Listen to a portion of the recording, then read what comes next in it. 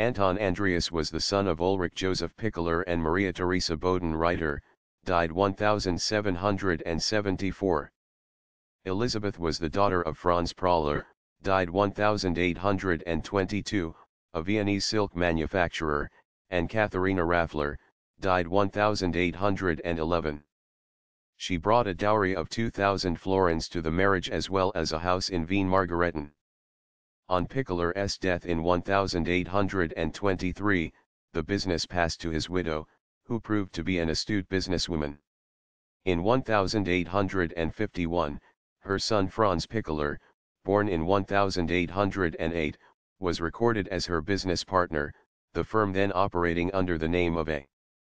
In 1865, on his mother's death, Franz became sole owner of the firm and assigned the printing section to W. He expanded the business by establishing a department dealing with educational aids. In the early 1900s the firm published a series of zoological wall charts created by Paul Pfurtskeller, the Austrian zoologist and natural history illustrator.